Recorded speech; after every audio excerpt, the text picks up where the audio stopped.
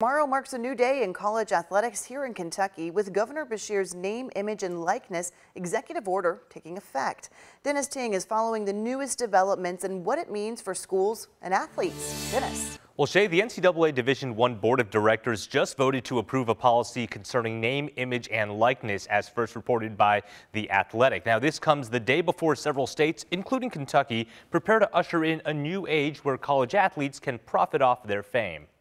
This is going to be trial and error. There's going to be things that occur. We're going to read about things, maybe mistakes and some opportunities that occurred. More than 20 states have already passed laws concerning name, image, and likeness rules, and several states, including Kentucky, have legislation taking effect Thursday. Those school administrators say there will be a learning curve. The actual policies and rules of the game are still maturing. We're trying to figure out what the NCAA might arrive at with their proposals or a temporary solution, whether there's a federal solution. There are rules. Student athletes cannot get NIL compensation for enrolling at a school, and compensation cannot be given solely based off athletic performance. Players must also disclose their NIL activities to their schools.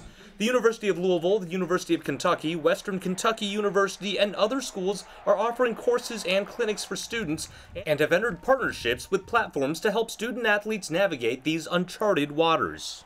We'd like to thank the governor and the NCAA for letting this pass, because as college students, it's hard for us out here. We can't have a job, but the name, image, and likeness should be helpful. Now student athletes will be able to profit off their celebrity. U of L Athletics Director Vince Tyre says that may look different from the car dealership sponsorships and autograph sales in this digital age. They think about Instagram posts and followings and being able to get a product that they can market and has a discount code, and that discount code is, when it's used, triggers a commission for them.